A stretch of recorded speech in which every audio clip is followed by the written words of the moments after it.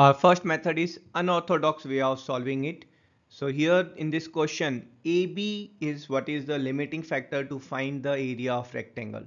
So if we'll change the figure but still we'll keep the length of AB as same as 6 centimeter, then the area of rectangle should not change. Let's expand this rectangle a bit. Now here we have expanded the rectangle, but let's say we have changed the quadrant size such that the AB still remains the same 6 centimeter. Now here the question language is not changing, and thus the area of rectangle for this figure also should come same. How about if we'll expand it a bit more to cover the full quadrant? Now here in this figure, the question and its language still remains the same. We have to find the area of rectangle, but here it's easier to calculate. Here in this triangle OBA, we'll apply Pythagoras theorem, putting the value of OA and OB as R. Solving it, we'll get the value of R square as 18. And R square in this case is what is representing the area of rectangle, and thus area of rectangle is nothing but 18 centimeter square. Let's check the second way of solving it. Let's assume the length of the rectangle is L, the height of the rectangle that will be same as the radius of the quadrant, and thus the area of rectangle will be nothing but L times of R.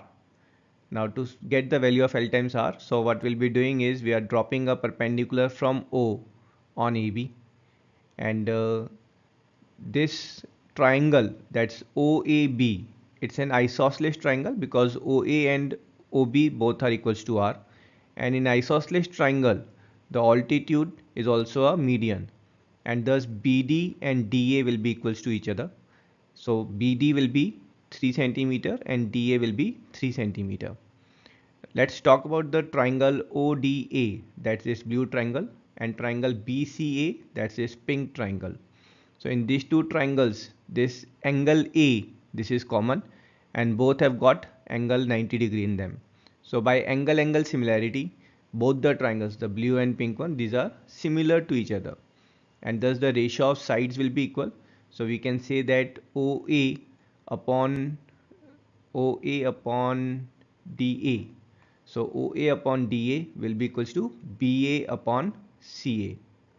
Now here we'll put the values. OA is nothing but the radius R, and DA is 3. So R upon 3 will be equals to BA, which is 6, and CA is L. So R upon 3 is equals to 6 upon L. Solving it, we'll get R times L is 18, and this L times R, this is same as the area of the rectangle, and thus the area of rectangle is nothing but 18 centimeter square. Let's check the third way of solving the same question. Now here we know OA is R, and thus OC will be R minus L. We have two right angle triangles are there. Let's talk about triangle BCA first. So applying Pythagoras theorem, we get BC square plus CA square is equals to BA square. Putting the values of CA and BA, we'll get BC square plus L square is equals to 6 square. Let's keep this observation. Let's take second triangle, that's triangle OBC. So in this triangle OBC, applying Pythagoras theorem, we'll get OC square plus BC square is equals to OB square. Let's put the values here. So we'll put OB as R and OC as R minus L. So we'll get R minus L square plus BC square equals to R square. Let's apply A minus B whole square. So we'll get R square plus L square minus 2RL plus BC square equals to R square. Now both the side R square will get cancelled down. So simplifying it, we'll get L square minus 2 times RL plus BC square is equals to 0. Now here we'll put the value of L square plus BC square from our first observation. So L square plus BC square is 6 square. So 6 square minus 2RL is 0. Solving it, we'll get 2RL as 36 or R times L as 18. And R times L is nothing but area of rectangle, and that's our answer. I hope you enjoyed the solution. I'll see you in next video. Till then, tata, bye bye.